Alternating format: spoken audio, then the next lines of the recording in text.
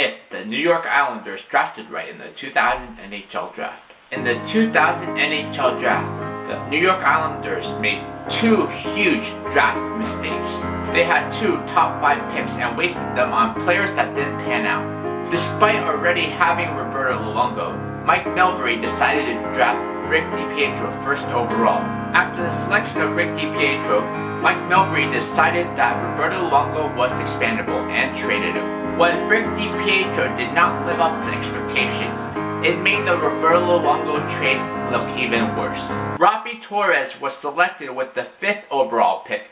He's not exactly a franchise-changing player either. In order to change the fortunes for this Islanders team, you must first fire Mike Milbury. With Milbury gone, it's safe to say that they would definitely have picked different players. What if the New York Islanders drafted right in the 2000 NHL draft? How would it affect the Islanders, the NHL? The answer is a lot. Instead of picking Rick DiPietro with the 1st overall pick, the New York Islanders select Dany Heatley. Dany Heatley is the best pure scorer in this draft and is probably the best player in this draft as well. He gives them a pure goal scorer in this lineup. Atlanta Thrashers select Marian Gaborik with the 2nd pick now that Dany Heatley's gone. The Minnesota Wild select Scott Hartnell with the 3rd pick. With the 5th pick, the New York Islanders select Nick Kronwall, who is a real solid top 4 defenseman.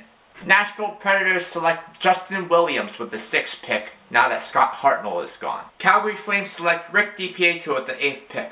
With pick 28, the Philadelphia Flyers select Henrik Lundqvist since Justin Williams is already gone.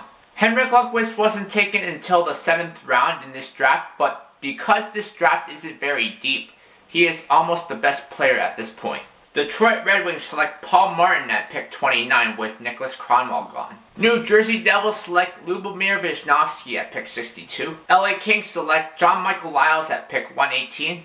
Colorado Avalanche select Roman Cechmanek at pick 159. Paul Gaustad is selected with pick 171 by the Philadelphia Flyers. The New York Islanders are much improved coming out of this draft compared to what they had originally. Heatley and Kronwall is an upgrade over DiPietro and Torres. Philadelphia Flyers got much better with the addition of Henrik Lundqvist and Paul Gaustad. New York Rangers are the biggest losers in this draft as they lost their future franchise goalie in Henrik Lundqvist. Minnesota Wild also suffered as they cannot replace Marian Gaborik with the player they drafted.